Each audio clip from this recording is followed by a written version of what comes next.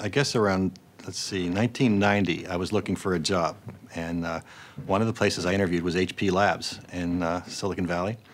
And I distinctly remember whoever it was, the general manager was interviewing me.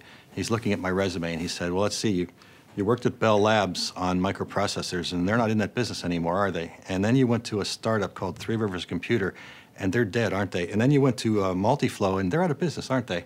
How much would I have to pay you to go work at IBM? And I said, very funny. I mean, it's you know, if you take on startups, the odds are pretty much not in your favor. But if you want to get into a high energy, high learning, never to be repeated kind of a mode, that's the way to do it. And I think it's easier when you're younger than when you get older. I would encourage everybody to consider it, you know, for at least once or twice in your career. It's because you just learn a lot. The thing I liked about it the most was there was no baloney associated with it. There's no corporate bureaucracy to work around.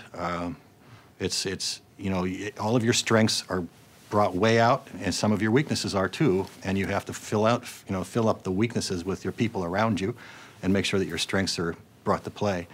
And I just really like that environment, and but that's where some of my failures have come from. By the way, those failures are what informed what I was able to do at Intel for the next 11 years after that. It's, you know, that's the things you learn when you have failed. It's something you tried really hard at. Just stick with you. They're immovable after that.